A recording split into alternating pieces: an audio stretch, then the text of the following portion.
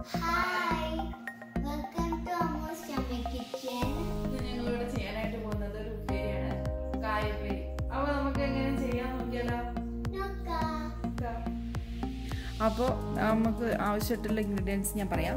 2 പച്ചക്കായ നന്നായിട്ട് ഒരു മീഡിയം സൈസിൽ ഞാൻ കട്ട് ചെയ്തെടുത്തിട്ടുണ്ട്. അത് നമുക്ക് കുറച്ച് നേരം ഒന്ന് വെള്ളത്തിലിട്ട് സോക്ക് ചെയ്തിട്ട് ഒന്ന് നന്നായിട്ട് വാഷ് ചെയ്തിട്ട് എടുത്താണ് ഞാനിത്. പിന്നെ വേണ്ടത് അതിലേക്കുള്ള കൂട്ടാണ് ഞാൻ പറയുന്നത്.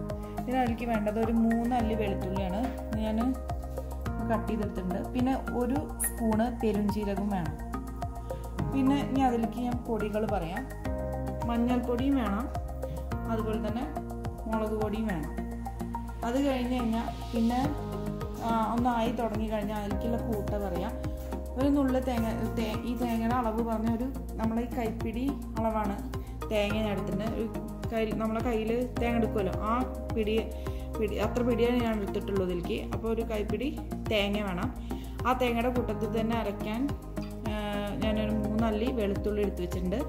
പിന്നെ അതേപോലെ തന്നെ 1 സ്പൂൺ പെരുംജീരകം എടുത്തിട്ടുണ്ട്. പിന്നെ നമുക്ക് ആവശ്യത്തിന് ഉപ്പ് വേണം. അതുപോലെ തന്നെ പിന്നെ വേണ്ടത് കറിവേപ്പിലാണ്, ലാസ്റ്റ് വേണ്ടുള്ളൂ കറിവേപ്പില. അപ്പോൾ നമുക്ക് ഇത്ര ഇൻഗ്രീഡിയൻസ് വെച്ചിട്ട് എങ്ങനെ ഈ കായപ്പേരി ഉണ്ടാക്കാമെന്ന് നോക്കിയിട്ട് വരാം. അപ്പോൾ ഞാനൊരു പാൻ അടുപ്പത്ത് വെച്ചിട്ടുണ്ട്. ഞാൻ ഒരു 2 ടീസ്പൂൺ എണ്ണ ഒഴിച്ചു കൊടുത്തിട്ടുണ്ട്. വെളിച്ചെണ്ണയാണ് ഞാൻ എടുത്തിട്ടുള്ളത്. അപ്പോൾ ഈ വെളിച്ചെണ്ണ ഒന്ന് അലിഞ്ഞ് വരണം കേട്ടോ. ഒന്ന് തണുപ്പ് കാരണം കട്ട പിടിച്ചതാണ്. അപ്പോൾ ഈ വെളിച്ചെണ്ണ ഒന്നായി വന്നിട്ടുണ്ട്. അപ്പോൾ ഈ വെളിച്ചെണ്ണ ആയി വരുമ്പോൾ എടുത്തു വെച്ച ഈ 1 സ്പൂണ് പെരുംജീരകം അതുപോലെ തന്നെ ഒരു 3 അല്ലി വെളുത്തുള്ളി ഇതിലേക്ക് ഇട്ട് കൊടുക്കാം.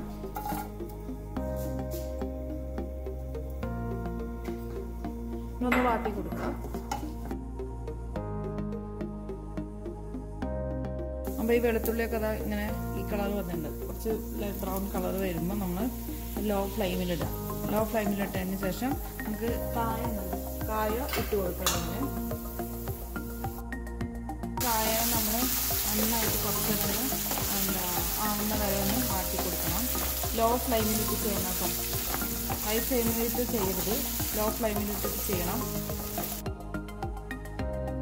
അതിലേക്ക് ഞാൻ കുറച്ച് വെള്ളം ഞാൻ ഒഴിച്ചു കൊടുത്തിട്ടുണ്ട്, കായനാവാൻ വേണ്ടിയിട്ടാണ്. എന്നിട്ട് നമ്മൾക്ക് ഇതൊന്ന് അടച്ചു വയ്ക്കാം. ഒരു 10 മിനിറ്റ് വരെ ഒന്ന് അടച്ചു വയ്ക്കാം. ഇപ്പം നമ്മളെ ഈ കായ ഒന്ന് കുറച്ച് വെന്തോ നോക്കി നോക്കാം. ഇതിൻ്റെ ഇടയിലൊക്കെ ഞാനൊന്ന് ഇളക്കി കൊടുത്തിരുന്നു കേട്ടോ. ഈ വെള്ളത്തിൽ കിടന്നുകൊണ്ട് നമുക്ക് ഈ കായ ഒന്ന് വെന്ത് കിട്ടണം. അല്ലാതെ ഉടഞ്ഞ പരിവാവരുത്. ഒന്ന് ഇങ്ങനെ ഒന്ന് നമ്മൾ കട്ട് ചെയ്തെടുക്കുമ്പോൾ ഒന്ന് പൊട്ടില്ല, ആ പരിവാവണം നമ്മൾ. അപ്പോൾ ഇത് ആവുന്നേ ഉള്ളൂ. ഇനി ഞാനൊരു 5 മിനിറ്റും കൂടി അടച്ച് വെക്കുകയാണത്. ഇടയ്ക്ക് നമ്മൾ ഇളക്കി കൊടുക്കണം, അങ്ങനെ വിട്ടു പോകരുത്. അപ്പം നമുക്ക് ആ കായ ആവുന്ന നേരം കൊണ്ട് നമുക്ക് ഈ തേങ്ങ എടുത്ത് വെച്ചിട്ടുണ്ടല്ലോ, ഈ തേങ്ങയും 1 സ്പൂൺ പെരുംജീരകം 3 അല്ലി വെളുത്തുള്ളി ഉണ്ടല്ലോ, അത് നമുക്കൊന്ന് അരച്ചെടുക്കാം. അരയ്ക്കുക പറഞ്ഞാൽ നിങ്ങൾ വല്ലാതെ പേസ്റ്റ് രൂപത്തിൽ അരച്ചെടുക്കരുത്. നമ്മൾ അവലിനൊക്കെ ചതച്ചെടുക്കില്ലേ, അങ്ങനെ ഗ്രൈൻഡ് ആവാനേ പാടുള്ളൂ. അപ്പോൾ നമ്മൾ ഈ കായ വേവിക്കാൻ വെച്ചിട്ടൊരു ഏകദേശം ഒരു 10 മിനിറ്റ് ആവാനായിട്ടുണ്ട്. ഒന്ന് ഇളക്കി കൊടുത്തതിന് ശേഷം ഇപ്പോൾ അതിൻ്റെ കളറെല്ലാം ഒന്ന് മാറി വന്നിട്ടുണ്ട്.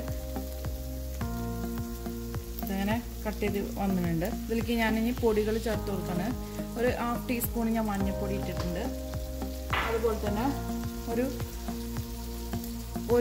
ഇത് എരിയുള്ള മുളകാണ്, അത് ഞാൻ 1 ടീസ്പൂൺ ഞാൻ മുളക് പൊടി ചേർത്ത് കൊടുത്തിട്ടുള്ളൂ. പിന്നെ വേണ്ടത് നമുക്ക് ഉപ്പാണ്. ഉപ്പ് നമുക്ക് ആവശ്യത്തിന് ഉപ്പിട്ട് കൊടുക്കാം. ഇപ്പം ഞാൻ ആവശ്യത്തിന് ഉപ്പ് ചേർത്ത് കൊടുത്തിട്ടുണ്ട്.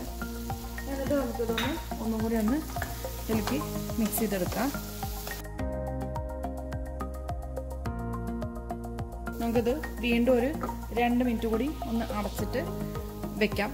ഇപ്പം ഞാനത് ഈ പാൻ നോക്കി നമുക്ക് ഈ കായ ഒരു 2 മിനിറ്റായി ഞാൻ ഇത് വെച്ചിട്ട് ഇനി നമുക്ക് ലാസ്റ്റ് ഇതിലേക്ക് ചേർക്കാനുള്ളത് തേങ്ങയാണ്. നമ്മൾ നേരത്തെ അരച്ച് വെച്ച ഇതുണ്ടല്ലോ തേങ്ങ, നമ്മൾ തേങ്ങ ഇപ്പോൾ പേസ്റ്റാക്കി എടുക്കരുത്. ഇതുണ്ടോ ഞാൻ അങ്ങനെ കുറച്ചിങ്ങനെ ചതഞ്ഞ് അതേ രീതിയിലേക്ക് നിങ്ങൾ എടുക്കണം, വല്ലാതെ പേസ്റ്റ് രൂപത്തിലാക്കരുത്. ഇത് ഞാൻ ലാസ്റ്റ് കൂട്ടിലേക്ക് ഒഴിച്ചിട്ട് മിക്സ് ചെയ്തെടുക്കുകയാണ്. പ്രോസസ്സ് എല്ലാം നിങ്ങൾ ലോ ഫ്ലെയിമിലിട്ട് തന്നെ ചെയ്യണം, ഹൈ ഫ്ലെയിമിലിട്ട് ചെയ്യരുത്. നമുക്കൊന്ന് ഇളക്കി കൊടുക്കാം. ഒന്ന് മിക്സ് ചെയ്തെടുക്കുക.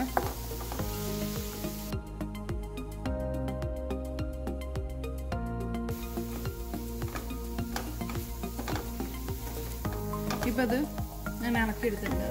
ഇതിൻ്റെ പ്രോസസ്സ് കഴിഞ്ഞു. ഞാൻ ഫ്ലെയിം ഓഫ് ചെയ്യാൻ പോവാണ്. ലാസ്റ്റ് നമുക്ക് കറിവേപ്പില ചേർത്ത് കൊടുക്കാം. കറിവേപ്പില അതുപോലെ തന്നെ കുറച്ച് പച്ച വെളിച്ചെണ്ണ ഒഴിച്ചു കൊടുക്കാം. ഈ വെളിച്ചെണ്ണ ലാസ്റ്റ് ഒഴിക്കുന്ന ഓപ്ഷണലാണ്. വെളിച്ചെണ്ണ ഇട്ടിട്ട് ഒന്നും കൂടി നമുക്കൊന്ന് മിക്സ് ചെയ്തെടുക്കാം. അപ്പോൾ നമ്മളുടെ കായ മെഴുക്കുവരട്ടി റെഡി ആയിട്ടുണ്ട്. അപ്പോൾ നമുക്കിത് സർവിങ് ഡിഷിലോട്ട് മാറ്റാം. അപ്പോൾ നമ്മളുടെ കായപ്പേരി അല്ലെങ്കിൽ കായ മെഴുക്കുപുരട്ടി ഇവിടെ റെഡി ആയിട്ടുണ്ട്. അപ്പോൾ ഇത് എൻ്റെ അമ്മമ്മയുടെ റെസിപ്പിയും കൂടിയാണ് കേട്ടോ. അപ്പോൾ നിങ്ങൾ തീർച്ചയായിട്ടും ഇത് ഉണ്ടാക്കിയിട്ട് നോക്കിയിട്ട് എനിക്ക് ഫീഡ്ബാക്ക് പറയൂ കേട്ടോ. പിന്നെ ആദ്യമായിട്ടാണ് എൻ്റെ ഈ ചാനൽ കാണുന്നതെങ്കിൽ നിങ്ങൾ സബ്സ്ക്രൈബ് ബട്ടൺ അമർത്താൻ മറക്കരുത്. അപ്പോൾ നമുക്ക് അടുത്ത നല്ലൊരു റെസിപ്പി ആയിട്ട് വരുന്നവരേക്കും ബൈ. Thank you.